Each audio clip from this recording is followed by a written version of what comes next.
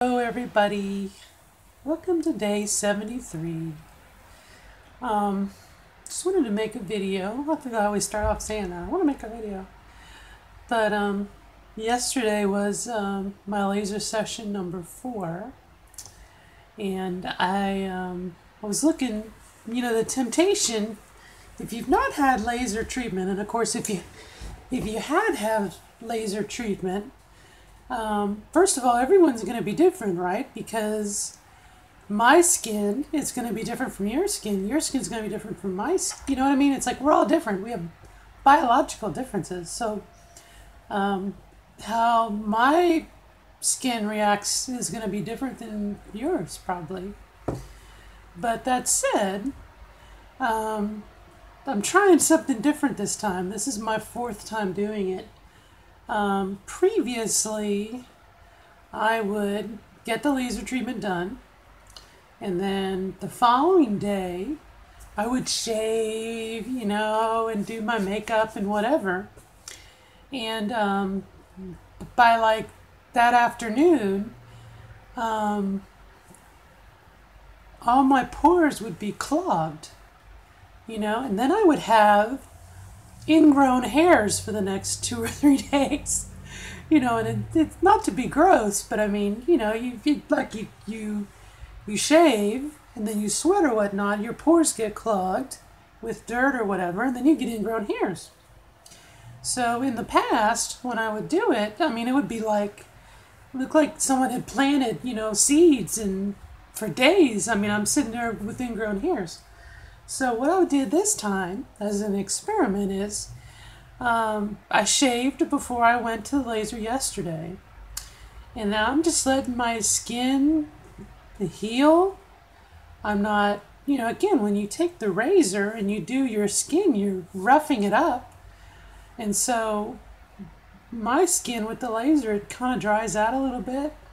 And like I said, for 3 or 4 days after I do laser, I have this really dry skin, and it kind of gets icky. So I'm making a compromise with having the little beard. And the other thing that's really weird, or I find weird, about when you do the laser is like and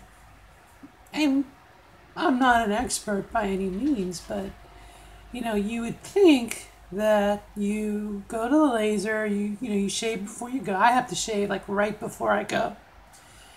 And so the laser, does the thing that it does, shines a laser, it heats up the little thing, it's supposed to cook it, a little root, and then it's done. Well, my hairs continue to grow even though they've been zapped. Okay? So it's like, I don't know. I'm not a doctor, or dermatologist or biologist or whatnot, but it's like for a couple days after my laser, the hairs are still growing.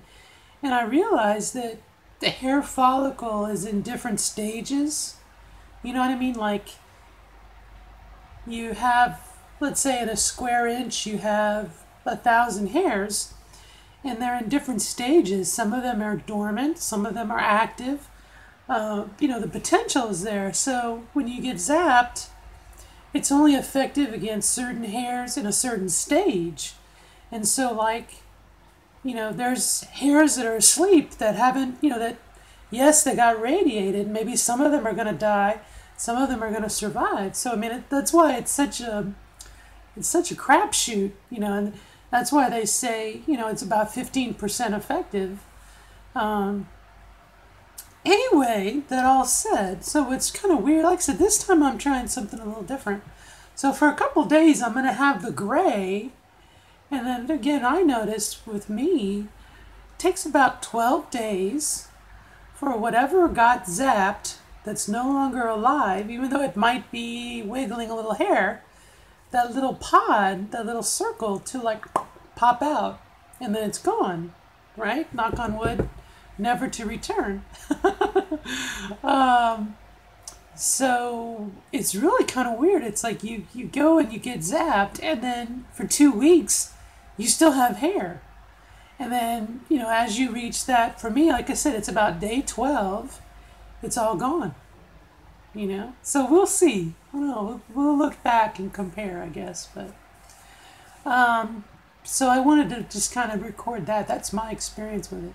It's very, very tempting to take the tweezers, for me, and you'll see the little, you know, you zap the hair and the little follicle comes out and it's like, and so you want to take the tweezer and pull it out, you know, and the technician told me not to do that because sometimes you can hurt, you can damage the skin, you can pull part of the skin with it. And again, I don't mean to be gross, but, you know, if you're going to go through this process, you're going to experience it for yourself. But like I said, you get excited and you're like, oh, well, the hairs are dead. I'm going to help them out, you know.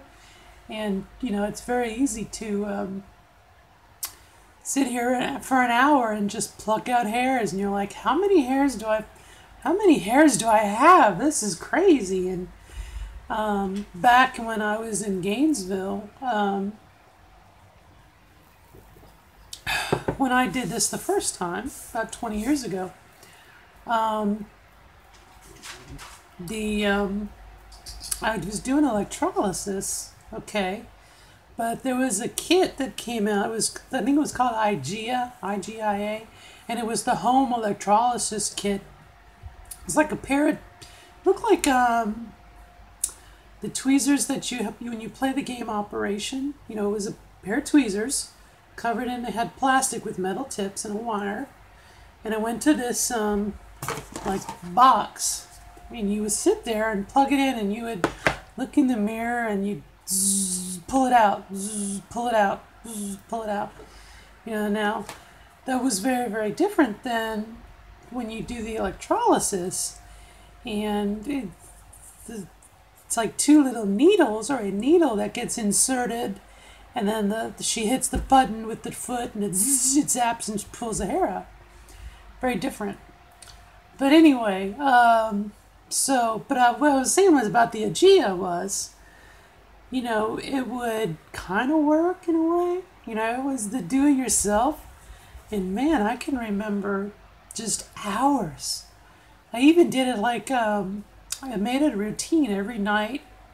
At 6 o'clock when the news came on, I would watch, you know, I'd watch the news and I would sit there and do it. And I mean, it was like, you know, 2 weeks cleared my whole face, and then the next time it only took a week. You know, I mean, they would get progressively easier, but obviously the hairs grow back in time, you know, hence why I'm doing the laser now, some 20 years later. But anyway, so that's that. Day 73. Very tired today, but it's very hot, and I mowed the lawn. Today is also the first day that my daughter is going over to my ex-wife's to spend the day at the apartment. So it's like I have some alone time, which is kind of a first. You know, I mean, it's a new experience, so I'm kind of dealing with that, feel those feelings. The other thing I'm doing is I was going through, I found a children's book. It's an old book from 1933, and I've been reading it. You know, it's all the things you're familiar with. Mother Goose. It's got some stuff in there from the Iliad and the Odyssey. But anyway, it's been kind of neat to read it, and then I, you know, read a passage, and then I listen to it back. I record it on my phone, and then I listen to it back and see how I sound. And that's kind of my goal, is to get into, you know, part of the terrible voice lesson, where terrible training. I'm still doing my ambulance drills and my ba-ba-bas and my twinkle twinkle little star, but I'm also reading little passages, listening to it, taking a break, making sure I have my coffee or my tea or whatnot. So anyway, short of it is day 73. Things are moving. Things are happening. Trying to be positive. And I'm looking forward to just kind of having the afternoon to myself. So, uh, you know, life goes on. So, all right. Bye, everybody. Good luck. Till next time.